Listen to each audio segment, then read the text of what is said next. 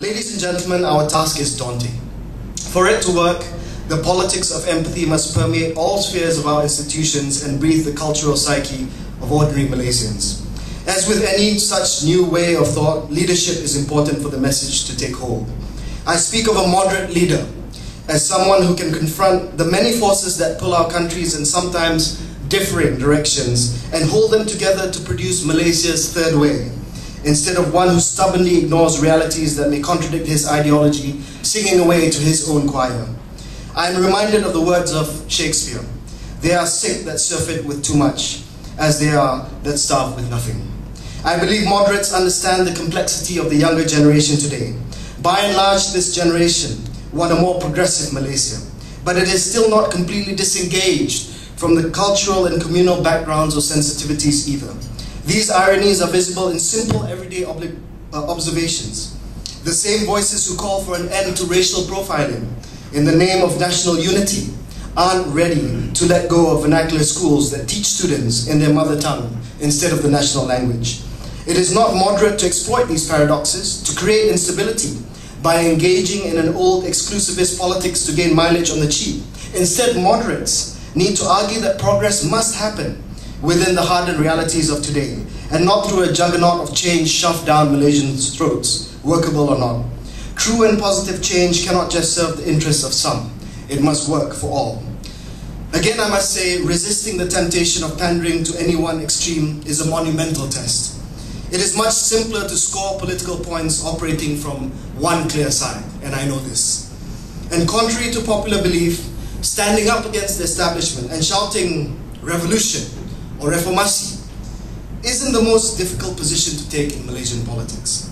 Instead, it is the moderates that have it the toughest, partly because if you don't play it right, you may end up pleasing nobody. But our country demands for leaders to make that sacrifice. It is hungry for those who can step up to the plate and advocate change while firmly placing it on a continuum of past Malaysian struggles, appreciating and internalizing the contributions of our past leaders, from the fight of independence by Tunku Abdul Rahman, right up to Tun Abdullah Badawi's bold steps towards greater democratic space and freedom. Granted, these men and the decisions they made weren't perfect, but today calls for leaders who understand that whilst change is necessary, it does not entail a rupture from the past, ripping away at the social fabric, sensitivities, institutions, and recipe that has served us relatively well for the last 50 years. The scale of this task requires moderate leaders to be steadfast in holding their ground. Moderation doesn't mean we water down our positions or settle for the easy compromise. Too many potentially great leaders have fallen short this way. In facing our great challenges of the day, the catchy old saying, everything in moderation, including moderation, rings true. Oxymoronic as it may sound, to ensure that moderate politics contests and dominates our political and social consciousness, leaders must be hardline and dynamic moderates, also able to tread the thin line between the deceptive comforts of conservatism and the dangerous lure of unbridled transformation, and do so with dogged conviction. Nothing less than our long-term political stability rests on the radical center, the unifying paradigm gaining a strong foothold in the system. Radicalism needn't be reserved for extreme ideas confined to the fringes of society, but can be applied in crafting the middle ground to make it a viable alternative to the politics of either or, us and them. Our stability depends on the radical center, because if and when the old cleavages threaten to implode, a strong center will hold, and if and when things fall apart or are being torn apart at the edges, the center must hold and pick up the pieces. From a strictly party political perspective too, this battle for the center stands out as the one that will decide who gains the trust of the electorate in the foreseeable future. Securing the center ground is the name of the game today. A year ago, many would have thought that the opposition bloc had this contest in the bag, ushering a new era of hope, latching on the bandwagon of a rhetoric-laced brand of change to stunning electoral effect. Many wrote off the Barisan Nasional. They continue to do so today, saying that it is now rendered irrelevant with Pakatan's imploding arrival in the scene. But seeing the tone set by Pakatan Rakyat and the internal bickering about where exactly this unofficial coalition of convenience stands, I'm not convinced there isn't a space still to be won using the Barisan Nasional formula.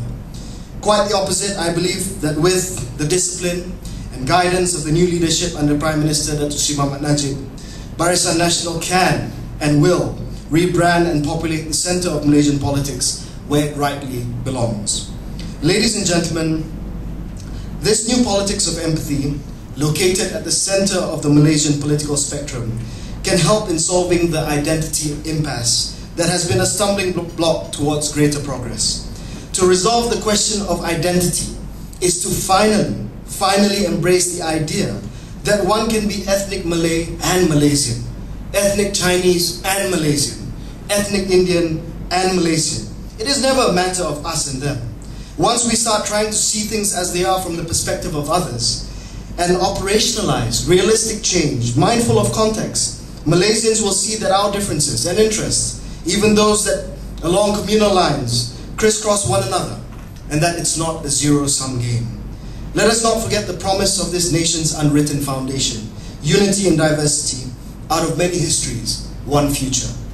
Ultimately, a return to a more stable political equilibrium will spell good news for Malaysia's economy in a time of crisis. The new narrative that One Malaysia allows for carries the hope that we can halt the constant politicking and harping on constant discontent, not by pretending that they don't exist, but by mutual engagement and empathy as a prerequisite to genuine harmony. This will grant us the opportunity to collectively work on the things that really matter to our country's long-term survival and competitiveness.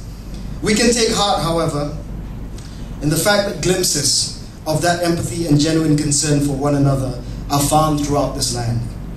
In my political travels over the past decade, I've witnessed incredible stories of kindness between races.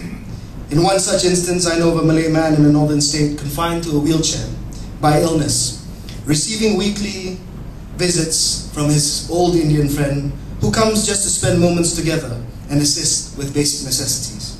And in the eyes of our children, we can see the hope of a more harmonious tomorrow, where joyful experiences in times of youthful innocence are shared with friends from different backgrounds, without sacrificing one's own unique cultural heritage.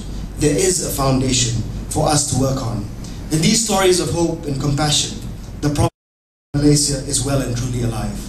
Ladies and gentlemen, this country has had its failings in the past, but in just over half a decade of independence, it has offered us ample opportunities to succeed and build lives within a peaceful backdrop of stability.